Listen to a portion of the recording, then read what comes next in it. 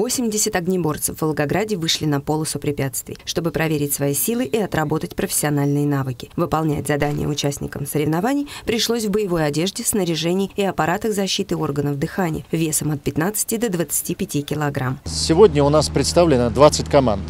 Это подразделение Федеральной противопожарной службы, специального управления номер 23, учебная пожарная часть, а также подразделение Государственной противопожарной службы субъекта. Здесь собрались мастера и показывать свой профессиональный уровень, свои навыки, свои умения.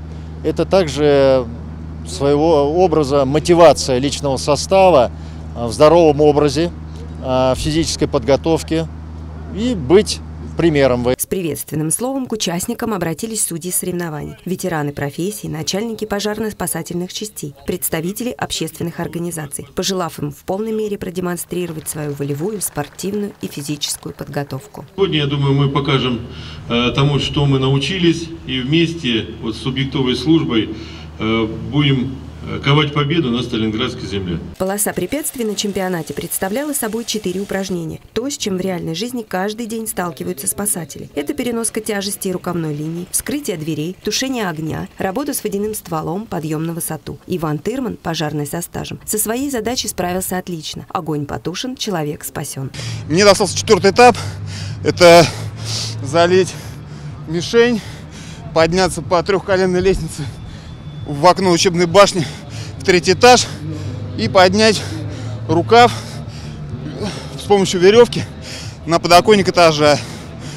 Скажите, как часто это выполняется в обычной своей трудовой жизни? Практически повседневно. То есть проводятся у нас занятия ежедневные, теоретические, практические занятия и сами выезда уже на пожарах, естественно, тоже приходится это выполнять. Допустим, если горит какая-нибудь либо кровля или еще что-нибудь, рукава при помощи веревки поднимать очень удобно, нежели их нести, допустим, через все этажи по лестничным маршам. То есть важно отрабатывать такие навыки? Естественно, это необходимо.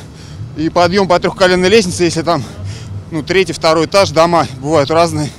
При спасении людей часто используются не только автолестницы, но и трехколенные лестницы.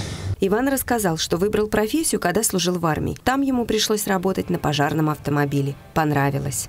Сама работа такая именно где нужно показывать свои профессиональные качества, спортивные достижения необходимы, умственные данные. То есть все это вместе действовало выбору профессии, скажем так.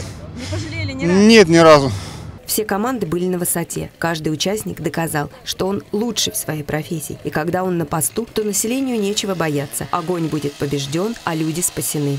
Каждый здесь присутствующий был на реальных пожарах и знает, что такое огонь, как с этим справляться. Марина Романова, Роман Миколенко, телеканал «Волгоград-1».